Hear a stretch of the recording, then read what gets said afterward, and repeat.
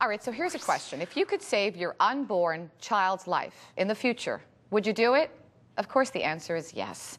And with a simple process of banking your baby's cord blood, you could be making a choice that would potentially provide a life-saving treatment for your child or maybe even a family member.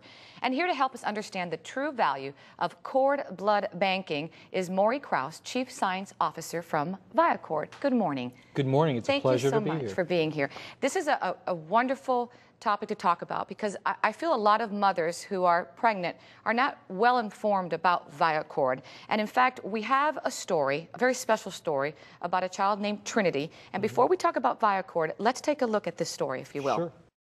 I'm Jeff, my wife Amber, and our youngest daughter Trinity, and our oldest Paris, and this is Taylor. Taylor got sick shortly after her first birthday, and then we found out it was leukemia.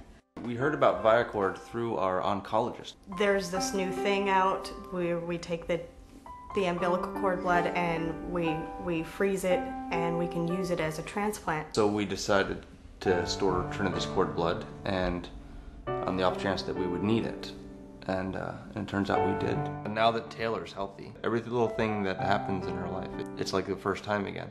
Without Viacord, Taylor's cord blood transplant wouldn't have happened. The best time to find out about cord blood preservation, I think, is if you're gonna plan a family. Such a moving story. What a difference, and it saved a sibling's life. I'm sure you hear that a lot. We do hear that a lot, more and more. Over 600,000 families have chosen to bank their baby's umbilical cord blood to date, and we're seeing more and more opportunities to use that cord blood in life-saving indications like this. And I can't help but think of a family that I know. They've been waiting for a bone marrow transplant for their son, and to no avail. It's very sad. And I'm thinking maybe this could have been an option for them.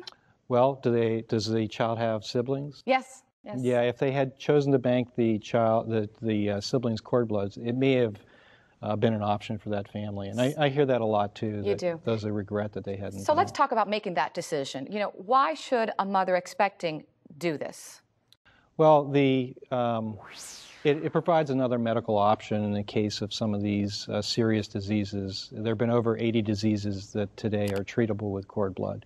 And there are more emerging areas of therapy, which include cerebral palsy and type 1 diabetes, where we think cord blood is going to make an even stronger impact.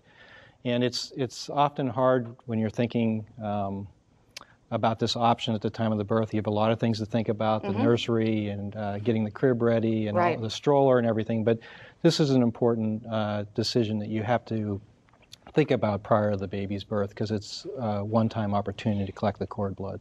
And it's very simple. I mean, some people think painful, hurtful to the mom and child. It really isn't. And can you walk us through it?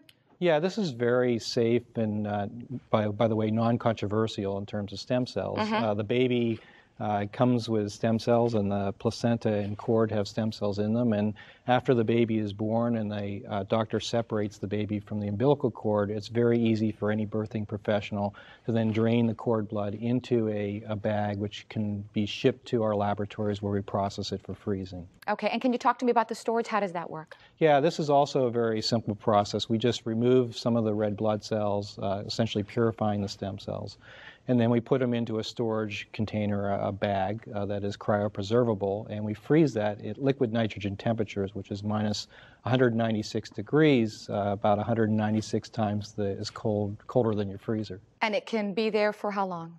Right now, we believe it can be there more or less indefinitely, certainly for the lifetime of the individual. Units have been used that are 12 to 15 years of age.